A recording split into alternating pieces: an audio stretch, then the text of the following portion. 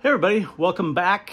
In my last video, I think I hinted to the fact that there was something new hanging out here.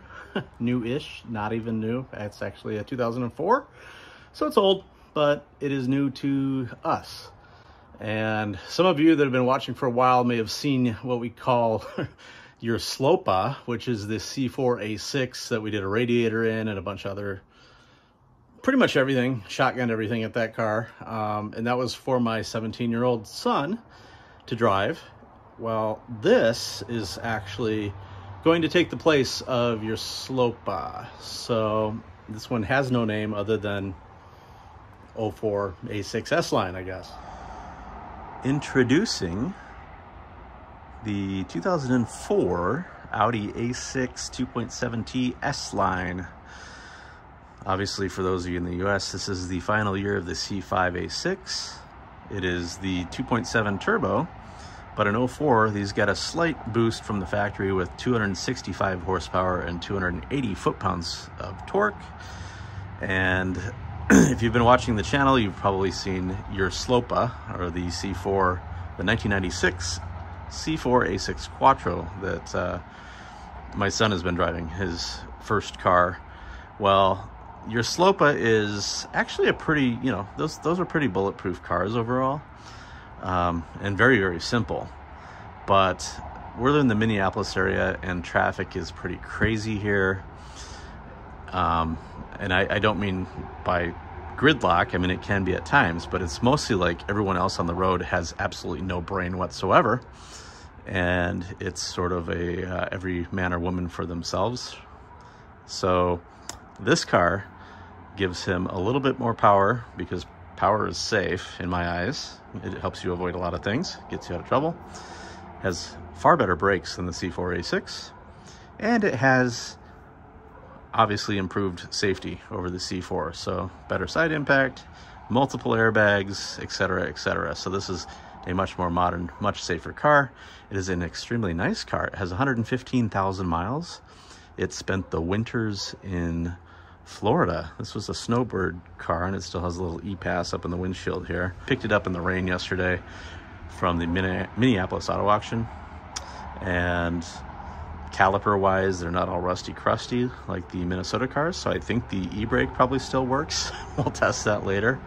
But you'll see more on this car soon, because I think I'm going to end up doing a timing belt. We're going to do a little inspection and see if I can clarify exactly when it was done, via Carfax records, etc., and a few dealer connections, just to see if I can pinpoint that. But yeah, everything it's got some decent Michelins on it.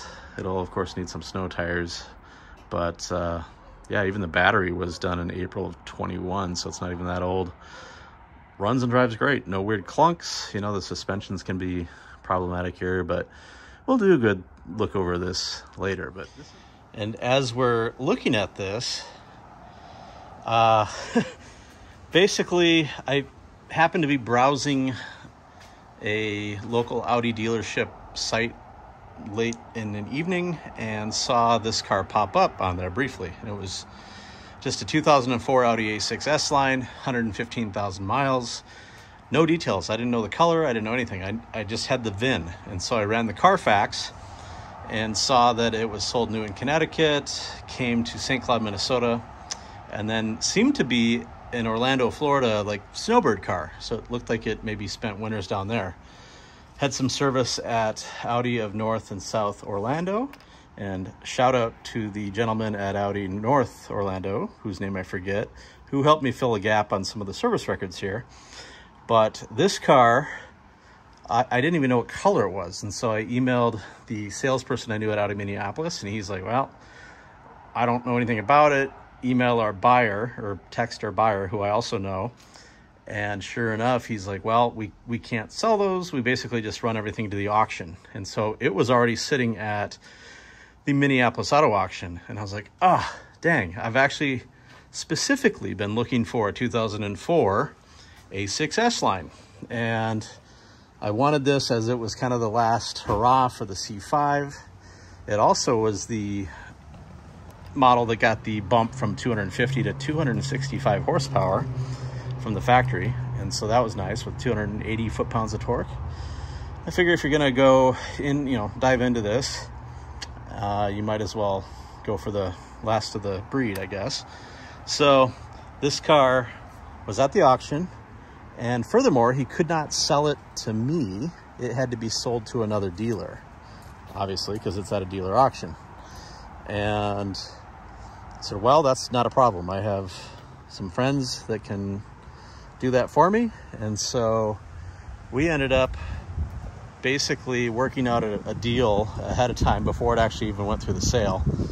And we wound up buying this car. So got what I consider to be an extremely good deal on this car. I don't know if you can tell, but there's not even a rock chip on this thing. It is far and away, I mean, it's got a little headlight fade that I've got to polish out, but there's like not a mark on this. Couple little chips in the windshield. One tiny little mark here. Other than that, the doors, like, they don't even have door dings on this thing. There's like, on the entire car, I think I counted 2 dings, 3 dings, one tiny scratch, one little mark, nothing major. But this is as close to a time capsule car as I've ever seen. I can't even believe this. And even the inside, this is before I've done any detailing at all.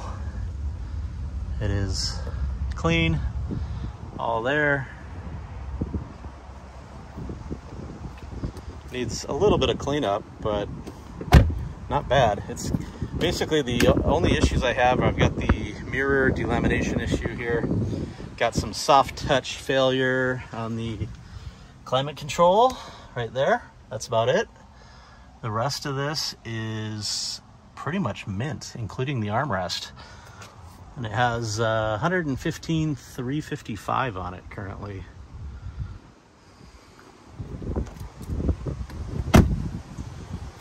So you'll see this in upcoming videos as well. I did a quick paint correction on this car. Yeah, here's my only door ding right there, if you can even see it, little one.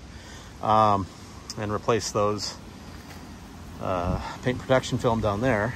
But the only other mark on this thing is right here where they looked like they opened the door into something. So aside from that, this car is pretty much perfect. It's just kind of ugly on these wheels.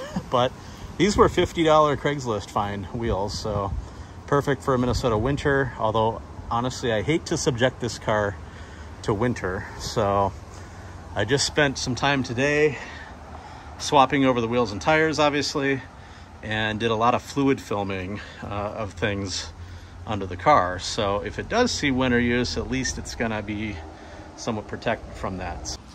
So I guess you're gonna see some 2.7 content here as well. So we're gonna cover all the bases. We're gonna have the, inline 5s, the bi-turbo 6, another inline 5. The S8 is actually still out there lurking, so we'll have the 4.2 V8 rejoining hopefully soon. Been so busy with work and other cars that I haven't spent any time on my S8. So, and honestly, all I need to do is throw the bumper on right now. So I'm working on that today as well. So that will be coming back to the channel very soon. And at least I hope very soon. Still have to get it inspected in the state of Minnesota to get a rebuilt, but I'm hoping now, I kind of gave up looking there for a while because it was like every day I'd log in and they were booked statewide and I could never get in. I'm gonna try again, get the bumper on this thing so I know I can at least drive it, see if I can get a permit to go there or a temp tag, and then get it inspected, hopefully, and then I can just drive the thing. So that would be great. But for now, welcome Silver 04 S-Line. We'll see more of this soon. I don't know what we're gonna do in the winter here. We'll probably turn our attention to some indoor things because I don't like being in the garage when it's, it gets cold here in Minneapolis. So my garage is not heated, as you can tell from the luxurious appearance and all the junk here. It's not a very big garage, and I just don't have room for everything. So I have a bunch of cars sitting outside, which is not ideal. yeah, need a new garage, need a bigger garage for sure. Had ideas for that, but so far hasn't really worked out. But anyhow, thank you for watching. We'll catch you again soon.